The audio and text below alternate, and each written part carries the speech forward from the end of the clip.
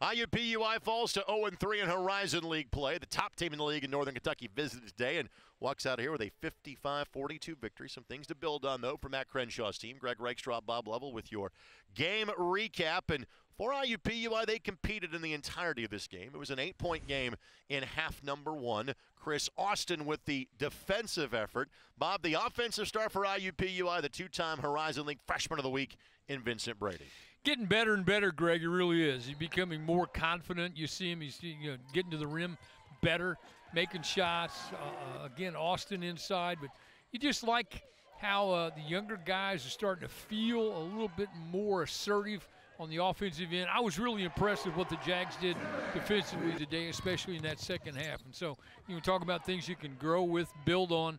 I think you continue that effort on the defensive end. Big part of the story for IUPUI were some key absences today. Jalen Counter hurt his ankle in practice yesterday, IUPUI's leading scorer.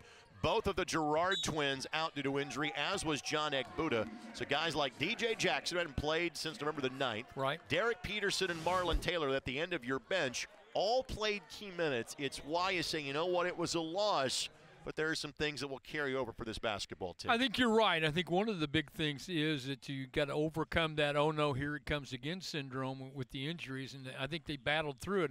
You continue to have great effort on the part of the Jags, and if they'll do that, good things are going to happen. The Jags will not play until the next year.